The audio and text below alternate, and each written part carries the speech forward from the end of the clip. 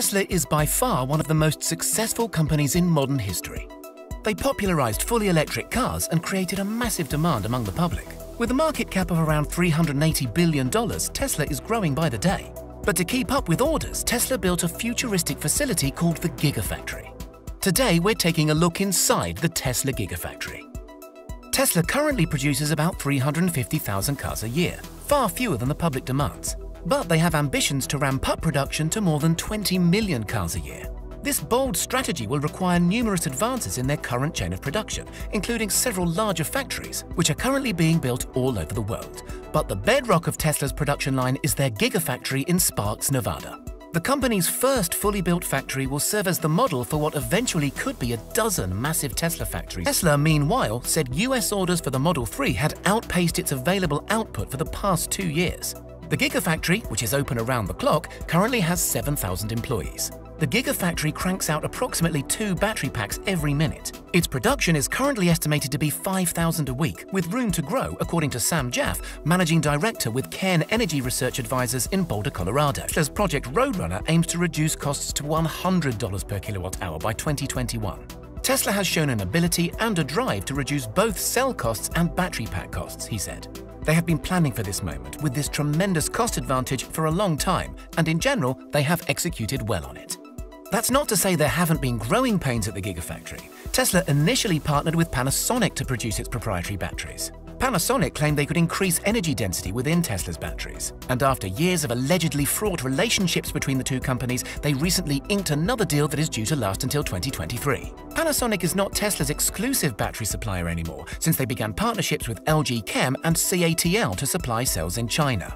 Working alongside the factory's 7,000 human employees are a team of super smart robots. Some of the robots navigate through the factory using digital maps. An employee expanded on that, saying, "They're really on a fixed path, so it's very predictable. They're going to the same locations, picking up from one location and emptying off at another location. And what it allows us to really do is to have things moving from inventory to line side all day long without a whole lot of human intervention at all." Gigafactory 1 is aligned on true north, which was done so that the equipment can be mapped by GPS and solar panels on the roof can be accurately aligned. The factory has also been designed to become entirely energy self-reliant. Tesla intends to power the structure through a combination of on-site solar, wind, and geothermal sources. When completed, the building will have the largest footprint in the world and the second largest volume. Though Tesla has faced scrutiny for wastefulness within the factory, its master plan includes many energy-saving features. For example, excess heat from equipment such as compressors and high-temperature ovens will be able to not only run equipment efficiently, but to help keep the factory warm in the colder months. Tesla's Gigafactory also has a water cooling system that repels extremely low temperatures. Because of the way the air is here in Nevada, it's dry and really hot during the day, but it's very cool at night. We do have a 10 million gallon water tank out back, and it allows that water to cool down. We use it for air conditioning. A lot of the equipment requires chilled water to operate to keep it running, said Lauren Cito, a Tesla employee. Tesla's Vice President of Operations, Chris Lister, also spoke in the video.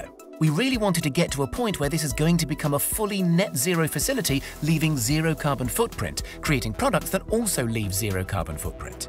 Nevertheless, Giga Nevada has turned a profit for the first time in 2020, thanks in particular to the substantial increase in demand for Tesla cars. For Panasonic, this means that their investment of $1.6 billion in the Nevada plant is finally yielding returns, roughly 3.5 years after entering full production. When construction began in 2015, it appeared that Tesla was risking everything on the Gigafactory 1. It would churn out the batteries necessary for the Tesla Model 3, which is the car that was supposed to make or break the company, and for which Tesla already had hundreds of thousands of orders despite first deliveries still being more than a year away. At this point, production had already started in the form of Tesla Powerwalls and Power Packs, which are meant for stationary energy storage for a home or a business. A Powerwall is a bit like an enormous battery hanging out on your wall for whenever you need it, for power outages or even just smoothing out energy consumption. One Power Pack, in turn, is 16 Powerwall batteries in a stack, and the energy stored inside can power a typical American home for 3 days, Tesla says. At least 5 states competed to attract Gigafactory by offering tax incentives, cash grants, and other methods in the hope of future business. California, Arizona, Nevada, New Mexico, and Texas, where San Antonio had offered bigger incentives with no sales tax but did not get the factory. States without sales tax were topping the list of preferred sites. Nevada estimates a tax base of $1.9 billion over 20 years. After sticky negotiations, Tesla chose the Tahoe Reno Industrial Center, or TRIC, as the location of the Gigafactory, mainly due to speed and a state of Nevada incentive package. Other location reasons were rail access, direct salability, and low air humidity to ensure less than 300 parts per million humidity in production. The TRIC owners gave the first 1,000 acres to Tesla for free. And of course, the factory is not without controversy. In August 2018, Carl Hansen, a former member of the company's security team, filed a whistleblower complaint with the Securities and Exchange Commission. In the complaint, he alleges that Tesla suppressed an internal investigation into various criminal activities that occurred at Giga Nevada during his tenure. For one, Hansen alleges that the company refused to inform the DEA and local law enforcement officials about evidence of cocaine and crystal meth smuggling occurring on factory grounds in connection with the Mexican drug cartel. Hansen also claims in it that the company successfully suppressed his internal investigation into the alleged theft of $37 million worth of raw materials.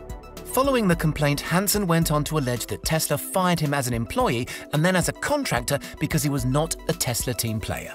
Hansen then cooperated with an FBI investigation after discovering that Tesla was spying on him and a roommate immediately following his expulsion. The investigation was later shut down without explanation following months of work. Hansen detailed his entire story in a 3-hour-long interview. Always one for dramatic announcements, Tesla's controversial CEO Elon Musk declared that he planned to build around 100 gigafactories in the coming years. While that number is nowhere close to reality at the moment, there are several gigafactories being built around the globe.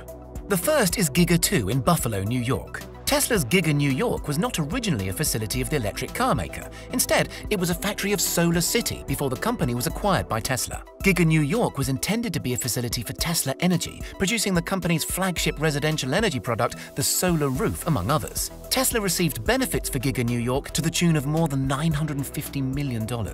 Meanwhile, Tesla's $2 billion Gigafactory in Shanghai, or Gigafactory 3, which broke ground this year, is expected to produce Tesla's Model 3 using a complete vehicle production line before the end of the year. A spokesman said Tesla is using what it's learned from its Nevada facility toward its upcoming China factory and hoping to use the original Gigafactory as an operational model for all future facilities. So many people have invested so much of their lives into making this successful. It really is a competitive advantage, but it is also so important in accelerating the advent of sustainable transport, he said. To help satiate their European market, Tesla is building another factory outside of Berlin, also known as Gigafactory 4. In a recent interview, Musk implied that the Berlin location would not make cars like the rest of the factories. Elon Musk promised the local-made Model Y would be a radical redesign of the core technology of building a car. Musk also spoke in the interview about why the construction is going so fast to speed up environmental changes, how it is going so swiftly with prefabrication techniques, and how well located Giga Berlin will be. However, Tesla is distinctly unwelcome to many Berliners who spurned a Google campus several years ago. Protests have begun and many people want the corporation to leave before they drive up housing prices.